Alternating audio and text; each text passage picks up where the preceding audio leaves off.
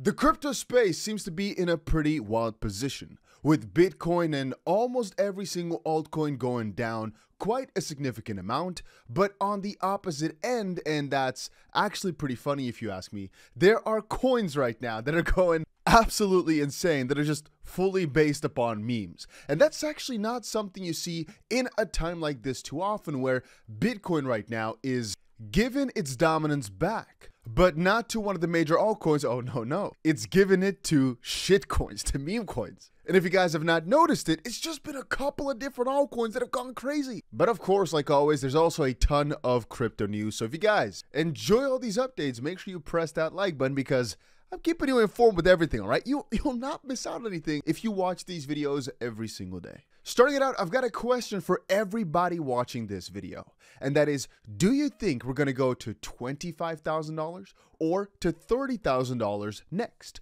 Because right now, as we are currently speaking, Bitcoin is at $27.5 thousand, Ethereum at 18,600, I guess, XRP at 46.8 cents, and generally speaking, we're just going down, but not in double digits, not too crazy. It's just kind of a surprise to a lot of people. A couple of coins like OKBay and Frax are down in the nearly double digits, but for the upside, almost no single coin doing too amazing, with our best coins here being Render and ZIL at plus 3 to 4%. Quick little news flash, the MiCA bill has just officially been confirmed. For anybody that does not know, this was the European Markets in Crypto Assets bill that had a very big majority win. And since it now sets the stage for crypto regulation in Europe, this is probably going to extrapolate to a couple of different countries or jurisdictions around the world. I guess it showcases how the US with their SEC is just complete dog tier, as they're falling behind in every way, shape, or form. On the contrary, I can't say that the MiCA bill is actually completely amazing, because again, for the most part, the way I find it, right, is that all these things are being governed by people that don't fully understand it. They're trying to make rules regarding crypto, even though they're not in it.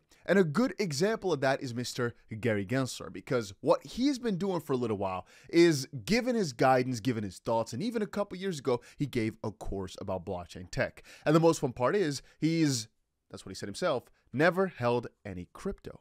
But that's when I started to think about, how can you give a course about blockchain technology, about Bitcoin, and give the good distinction if you've never actually been involved with the technology? Anyway, because the US is so behind, we've got, for example, Gemini actually taking some steps to move abroad, not with their main entity, it seems, but apparently they're trying to open a new derivatives platform outside of the country so that people can actually still trade on Gemini, because they know that the regulations in the US are just not that proper. So it has started this migration of sorts, where Coinbase right now is like giving claps to the UK the whole day for all the good they're doing in crypto regulation. We're seeing Ripple thinking about moving, Coinbase thinking about moving, Gemini actually taking steps to move, Kraken thinking about moving. All these spearheads in the US that were putting the US on the map, they're thinking about leaving because the US is wacko. Here's a little piece of insight. Did you know that MicroStrategy has bought like a freaking beast? I mean, obviously they have a lot of money, and so it's a little bit easier for them to DCA as well. It's their whole purpose. But the point here is, and this is a very important one, I honestly have said this many times, but if you, right now, you watching, want to get rich with crypto, I'm not a financial advisor, but the best way is to zoom out a little bit, understand that the crypto waves come in cycles, or I should say the crypto gains come in cycles. It continues to go up and has always continued to go up with a couple of down periods. But if you just stack your way down and you keep buying, it's going to be extremely hard to end up at a loss or in a bad position.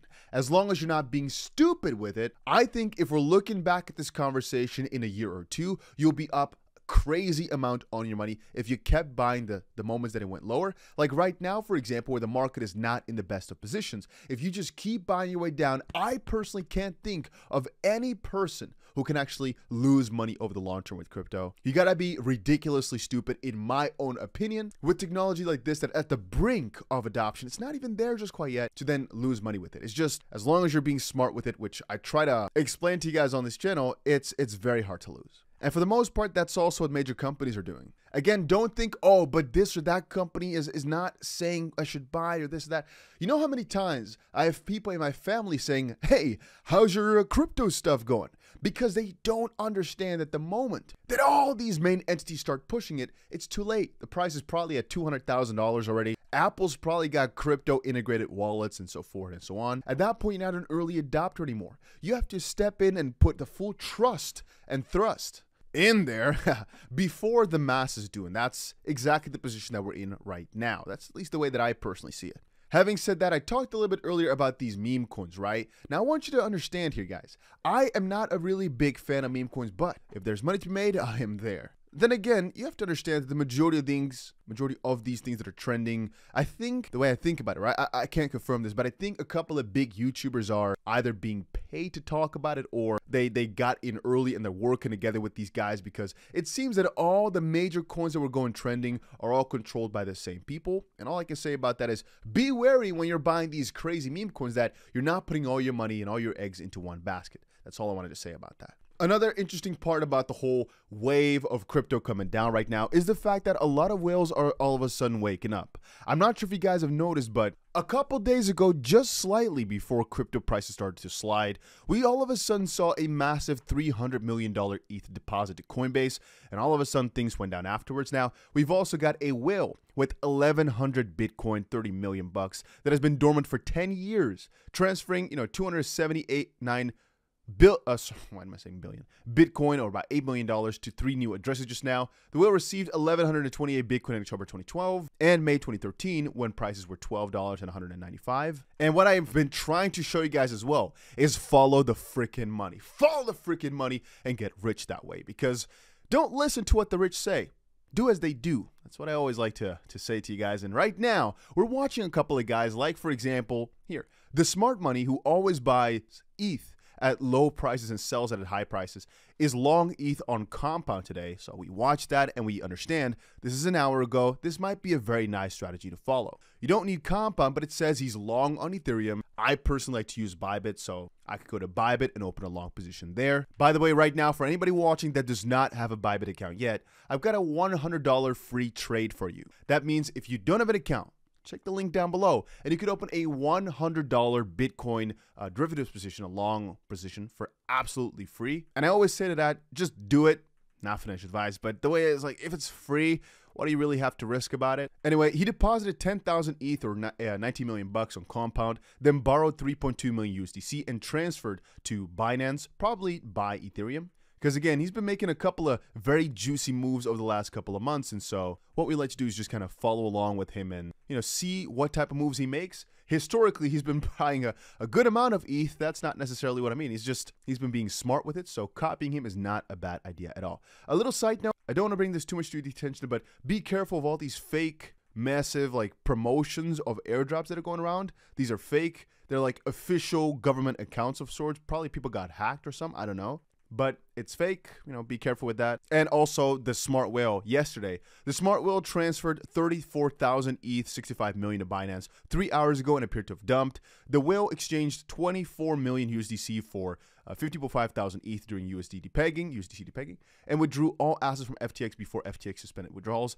Some people know, this stuff. So I'm analyzing more and more of some of these smart whales, and I'll be sharing these insights with you like we're doing right here. So again, make sure you keep watching these videos for these insights, because this way, I personally think people can just make millions of dollars by just following what these smart people are doing. As very often, guys, it's not really that hard to make money in crypto unless you don't know what you're doing, unless you're trying to get more out of it than it can give you, unless you're taking the bigger risks that are not necessary for the big bucks potentially. But if you're being smart with it, the more money you have, the more money you'll make. That's always the case. But a lot of these guys are doubling their money every couple of months. And to some of you, that's like, well, then I double my 10 bucks. I want to get 10,000 bucks. I want to get $1 million bucks with my $10.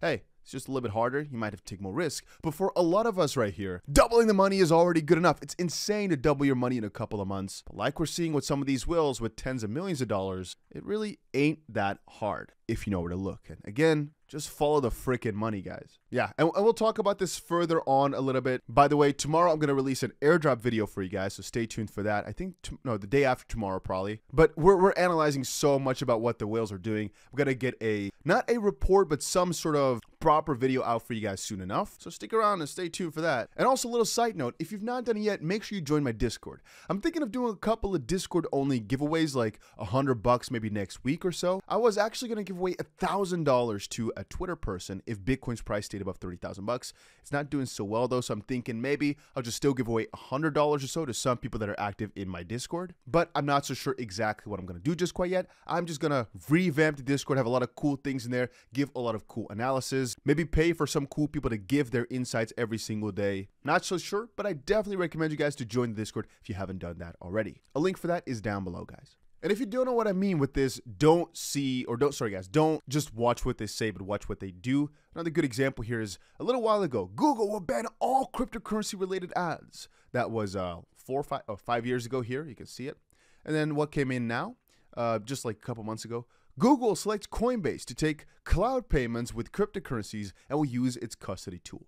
The thing there is, a lot of these guys, in your face, are saying, no, it's bad.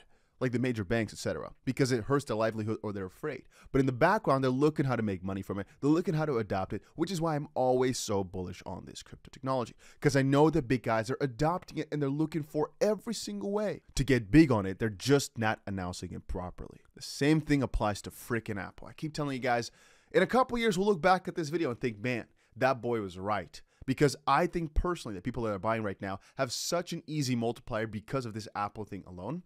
The Apple CEO is bullish on crypto.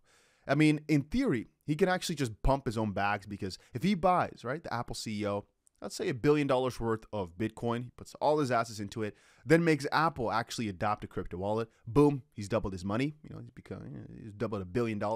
Pretty simple, and it makes a lot of sense because Apple said they don't really want to hold crypto, and I understand they're not a company that people buy into for crypto exposure. Makes sense. But they're a technology company for a very good part, and they're the facilitator of so many ease of life things where the people nowadays want everything in the Apple ecosystem. And you think that Apple doesn't want to take a cut of the market to be the main cryptocurrency wallet provider out there. I think eventually they're going to want to do that. But again, it might take another 3 or so years. Who knows? But I think it's going to happen. And at that point, I think all the crypto prices we're talking about today are just extremely, extremely low. And another example of don't watch exactly what they say is Mr. Gensler right here in these videos. And I always find it so funny how we can just talk about Gensler for hours. Actually, I'll get you guys another fun video about this Gensler and crypto regulation stuff later today because it's so funny and I have so much to show you still.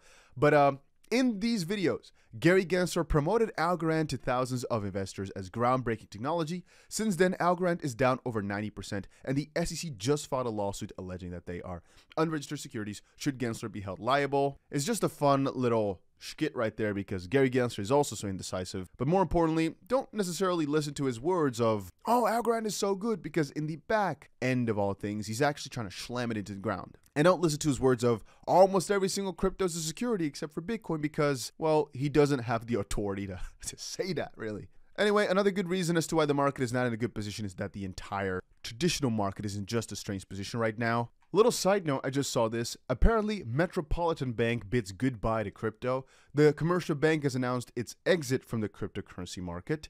As of March 31st, digital asset-related deposits accounted for only 4% of the bank's total deposits, and so they're quitting it. They're saying goodbye to crypto. The move will have minimal impact to the company, but it's probably because of Mr. Gary Gensler, right? Like I said, we've also had the major MiCA bill be approved today, which is very, very big news. But also at the same time, we've had Coinbase go over to Washington, D.C.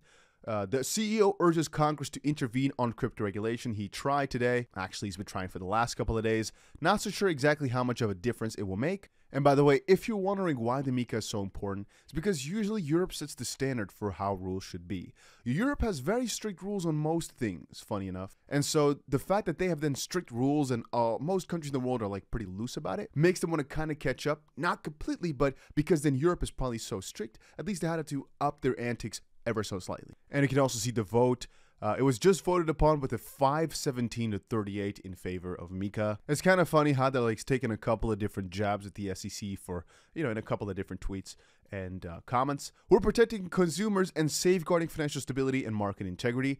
Kind of what the SEC plans to do but can't.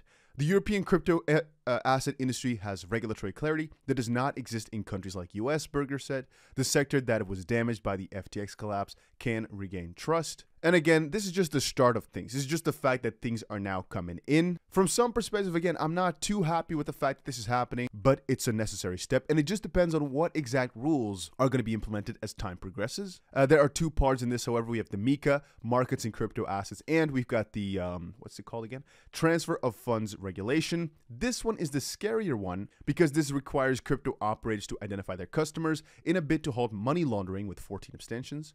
Again, I'm not for money laundering. That's not what I'm trying to say here. I'm just saying the rules exactly on that I don't know as of this point, but that could be the difference maker here because that could make a lot of crypto platforms not be able to operate anymore. Then again, the idea that a lot of exchanges and all these providers, wallet providers, for example, need proper licenses to operate, and the same thing for stable coins to have proper reserves. All that stuff ain't really that bad. Once more, a lot of the proper rules are still not finalized. It's just the fact that right now they're starting a new era for crypto regulation in Europe. It's partially good, partially bad. It just depends on exactly how they do it, but only time will tell. That was it for today's crypto video though, guys. Hopefully you all enjoyed it. If you did, I had a different color light. Did you guys notice? It's like different color blue. If you did, make sure you press the like button and subscribe to the channel. And I'll definitely see you guys again in another crypto video, hopefully later today. Probably about Gary Gensler and some cool stuff.